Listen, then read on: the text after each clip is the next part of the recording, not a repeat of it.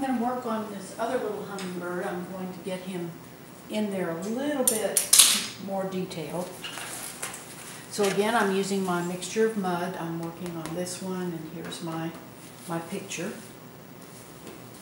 And so again, I start working with that same brush dipped in my thin mixture of my mud plus liquid. And again, I just want to keep refining the shapes, his basic shapes. His wing comes out.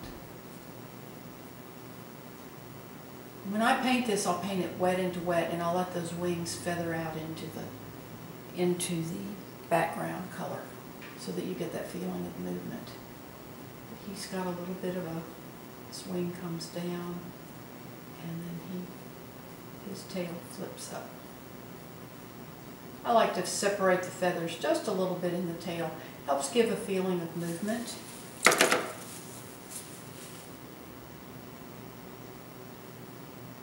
His head, too dark. And I just want to get that basic shape.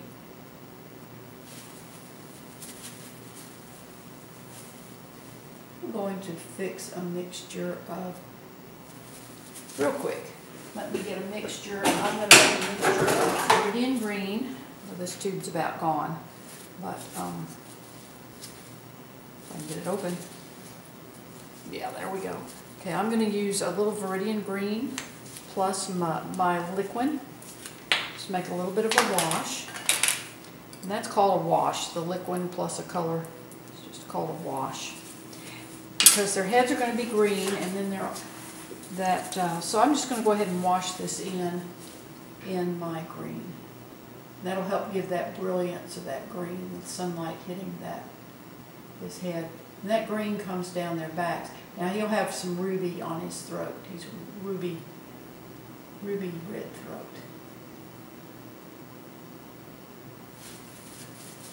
In fact, let me get a little alizarin crimson. Again, this is my paint. I use these Windsor, it's made by Winsor Newton, Winton oil color. And I get it in these great big 200 ml tubes. These, it's a great grade of paint. It's not, they consider it a student grade, but frankly, Jack and I have used it for years. He used it on $60,000 portraits. It's a great paint, great color. It lasts just as long as what they call the professional oil colors. So I have no qualms about using it or recommending it. And again, that's made by Winsor Newton, and it's called Winton oil colors. So I make a wash then of the alizarin crimson plus liquid, and this is going to be then for his red throat. And that just, get that washed in. His throat comes down like so. That just helps me determine, just kind of start working the detail, but that gives me that brilliant color.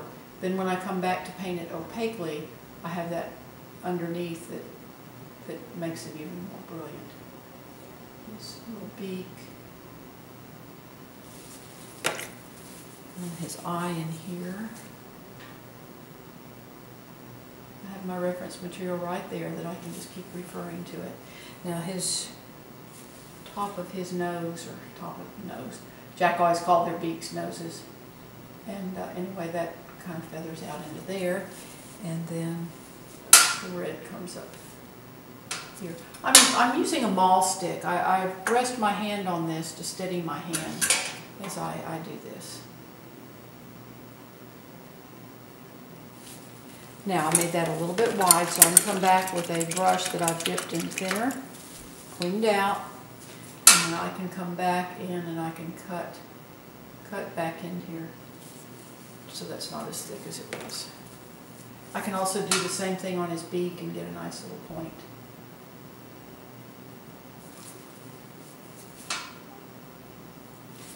And then his chest will be white where the sun's hitting it. Now I'll paint that opaquely. That kind of starts getting him, I keep working from the basic shapes and then keep adding detail.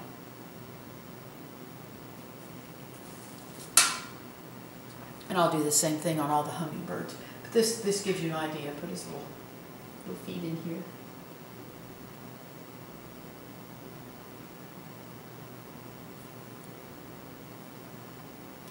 I just love hummingbirds, and I was out in the garden this morning and heard those little happy squeaks. You just hear them. They're starting to come. My red yuccas are blooming, and they're coming for the red yuccas. Saw one, so now I'll go ahead and fill up my feeders, and they're coming back in. They're migrating through. And then this feather goes, actually there's a little bit more there, that goes out there. This goes a little bit longer here.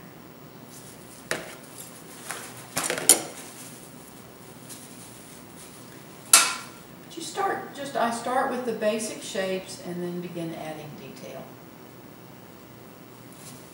And this back wing is going to be softer. And this one has a little more detail in it.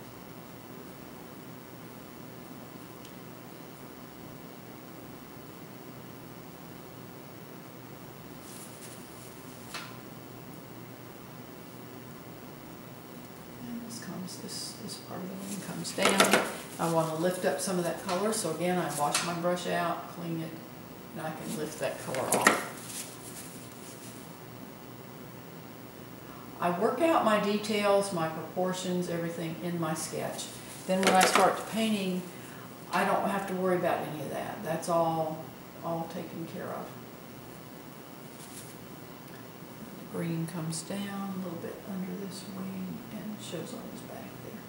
So we're really seeing him, we're seeing more of his back. In fact, this red comes around too much. And I have his eye coming too far back. It needs to be a little more turned that way. So I can come back in with a little bit of this green. Yeah, that puts us seeing more of the back of his head. And move his eye here.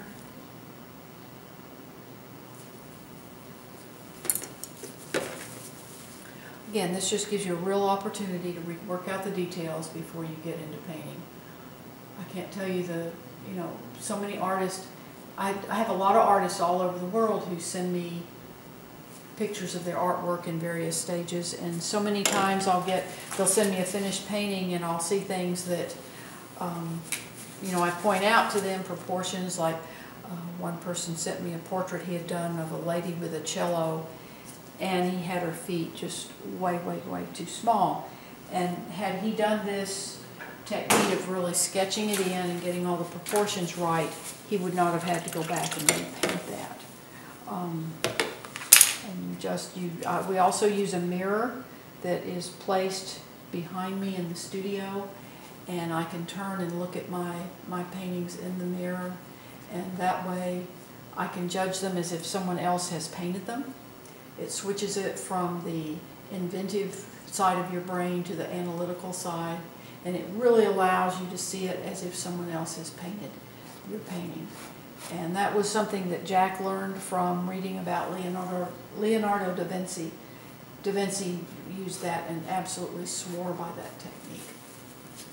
So it's a very good method to check, to critique your work, and that's something that I highly recommend that you do.